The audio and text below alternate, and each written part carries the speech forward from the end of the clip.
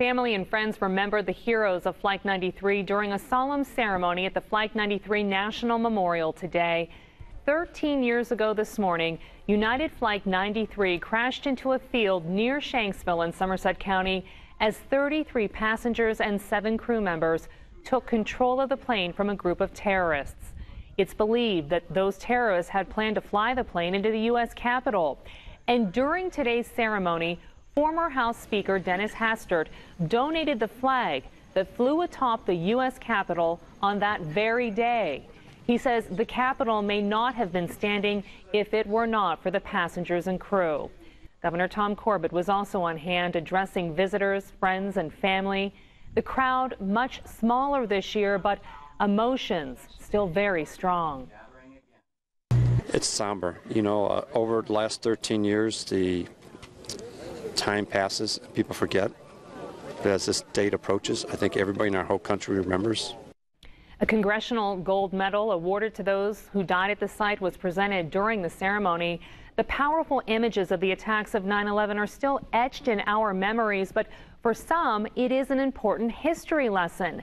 And Maria Miller has been in Somerset County all day for us, and she talked to those who are still learning about exactly what happened. Maria? Yeah, Jen, anyone alive on September 11th, 2001 knows exactly where they were when the first tower was hit. It's a thought many of us reflect on every year on this day. But for those who were toddlers at the time, others who weren't even born yet, September 11th is merely a story, a time in history that they're still learning about. My brother, he remembers like where he was when it happened, and like he told me how scared he was, and like my parents. But Shannon Miller doesn't remember September 11th, 2001 at all. I was probably only 2.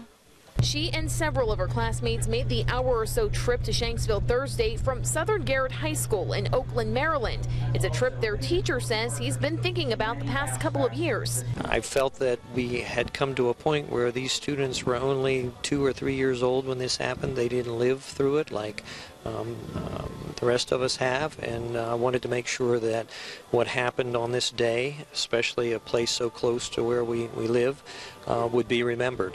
It's a similar story for these cheerleaders from Central Cambria in Evansburg. I was about 3 months old. The girls were on hand Thursday to pass out water and snacks to those in attendance and to reflect on a part of history many of them weren't even around to see. Right now we're studying it in my social studies class, and we were seeing the videos of the plane crashing, and it just really shocks me about what happened and how this could happen to us, because we've taken so many precautions to make America safe. It's a day that united the country and encouraged many to serve, like Mitchell Taylor, who's currently in the ROTC but has plans to go to the Army. I'd just like to make a difference in the world. And it's sad that those people lost their lives, but I mean, it's a good experience, and they were heroes, so it's a good thing to learn about. And that generation we talked with this morning is just one of the many reasons why the Visitor and Learning Center is being built up on top of the hill here behind me. It'll be a place to remember the lives that were lost and tell their heroic stories for years to come. Reporting live in Somerset County, Maria Miller, 6 News. Maria, thanks. Some of those people too young to remember include the children of some of the passengers and crew aboard Flight 93.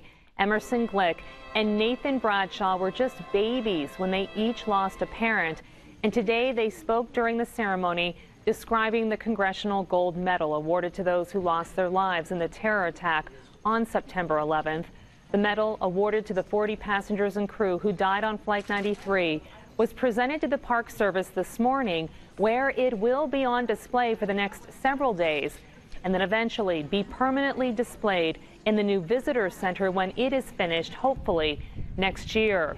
The heroes of Flight 93 and other victims in the 9/11 attacks were honored at the Flight 93 Chapel in Stony Creek Township. 6 News was there this afternoon for the 2nd annual memorial service, and organizers are hoping this becomes a tradition with prayers and hope for all of the victims' families. We cannot forget.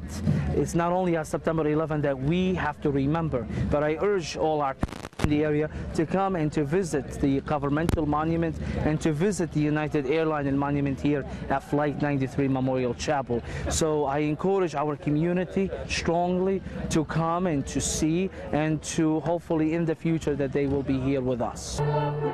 The Somerset High School band and chorus performed at that service.